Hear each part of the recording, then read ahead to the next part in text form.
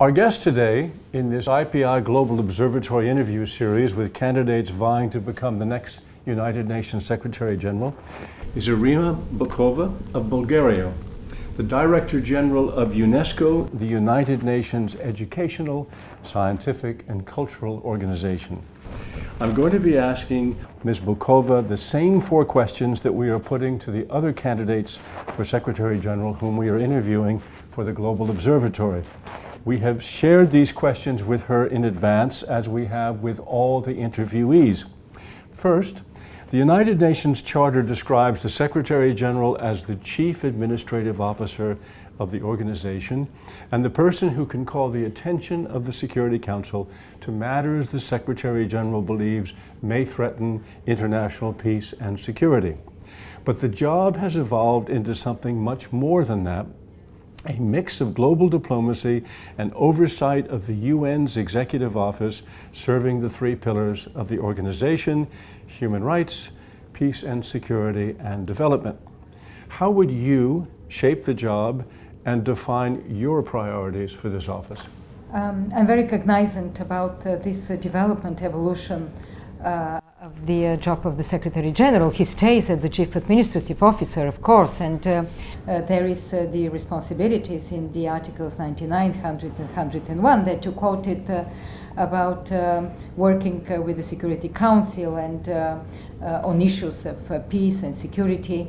But at the same time, I think the United Nations have themselves evolved into a universal platform of search for solving problems of conflict, but also of development, nowadays also of climate, of human rights. And I think it is just natural that the Secretary General should be the one to oversee these hugely important, I would say, debates and discussions. And at the same time, I think the moral authority, the voice of the Secretary General is so much in need nowadays, and expectations are also very high that he or she will continue to raise these important challenges and mobilizing the international community and the United Nations around the idea to search of a solution. So I'm very cognizant. I think this is exactly what should be expected from the Secretary General, and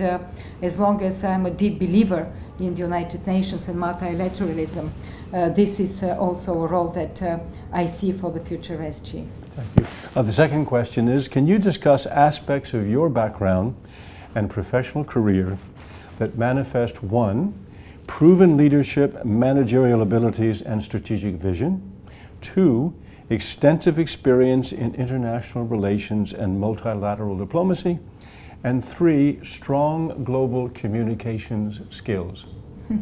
Well, I would say that I don't hide that my 7 years as Director General of UNESCO have given me an enormous opportunity to prove both some of these leadership skills, as you asked for, and also some managerial skills. On the part of the leadership skills, let me say that UNESCO and I had led many, I would say, of the discussions in the area of sustainable development goals. I'm speaking about goal number 4, about inclusive and quality education and lifelong learning for all, which is one of our mandates. I would say that I led a global movement for the protection of heritage, to respond to extremism, extremists who are destroying heritage in many parts of the world. I'm speaking, of course, about Syria, Iraq, about Mali, and some other places, and something that I call the cultural cleansing.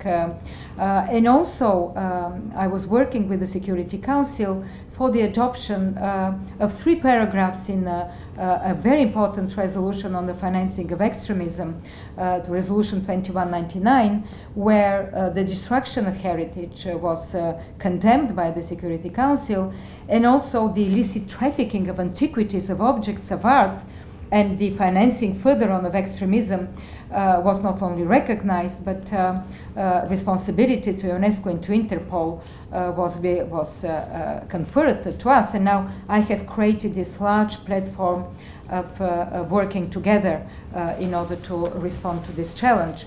As part of the managerial skills, let me say that for reasons that go beyond our control, UNESCO UNESCO lost 22% of our budget for the last 5 years, and I had to cope with a very challenging situation, if I may so to put it mildly. It was a huge financial crisis where I had to reform the organization, to do more with less, and I think very successfully we overcame this challenge, and we didn't lose any single of our activities or mandate, but we succeeded, and then the organization goes further on.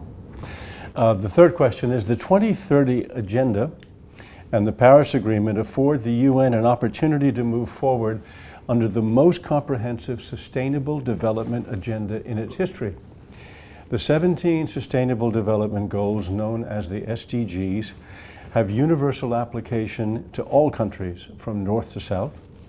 They integrate the three fundamental aspects of development: economic, social, and environmental, and they include issues that were once outside the scope of development, particularly peace and climate change.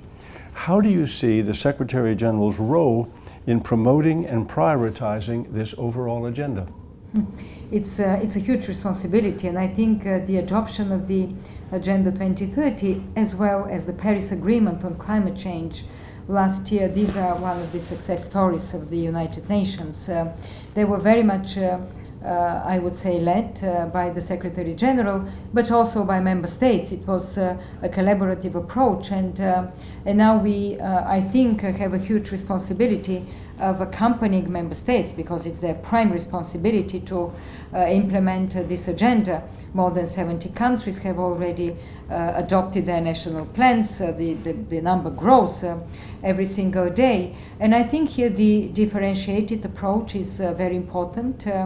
How the United Nations, the development system, also is promoting and helping least developed countries, the most vulnerable countries, countries in conflict. I think this is where the biggest challenges is, because we know that just to give one example, in the 10 least developed countries, the countries of conflict, we have the worst situation with maternal health care and child mortality.